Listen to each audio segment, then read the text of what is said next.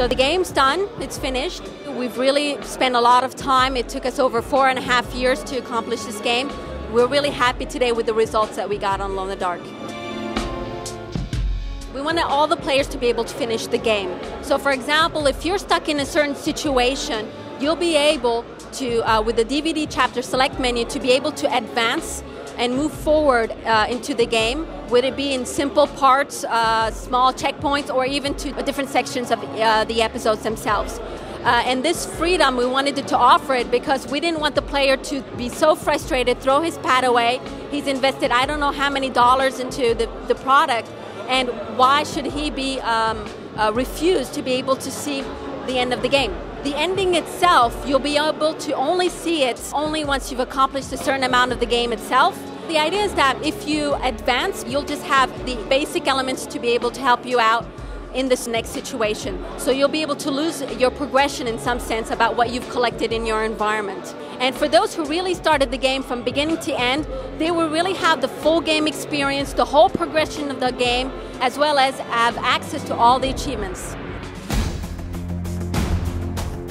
What I'm most proud of is the way we managed to do the interaction with your environment. So the idea is that you can react really instinctively and really collect everything around in your environment to be able to combine the objects together to create really cool weapons. For example, with a simple lighter and a healing spray, you can create an incredible flamethrower. So just all that different possibilities that really create emergent gameplay, that's really what I'm proud of. So the story, you have one way to complete it. But at the same time, we wanted to have the free roaming aspect of the Central Park.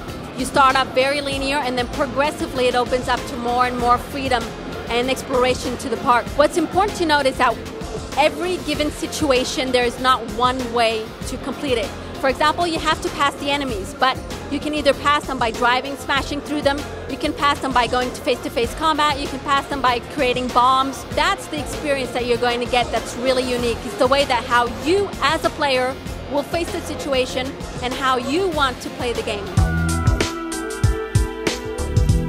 Well, I think our idea was really to bring a lot of innovation in the game. But of course, there are some things that work, and we use them. You have the possibility to switch from third-person view to first-person view. And the first-person view, it's really how you would play as a first-person shooter. So in some sense, players will not be completely lost in terms of their bearings when playing this game. There is some horror elements in the game, but that's not the key feature of the game. It's really part of the experience that you're going to live. And so in terms of the horror, it was not about like surprising players and like gore splashing all over the place. It's more about suggested fear, more about building the tension up until you arrive to that door and you're just scared because you don't know what's going to happen straight afterward.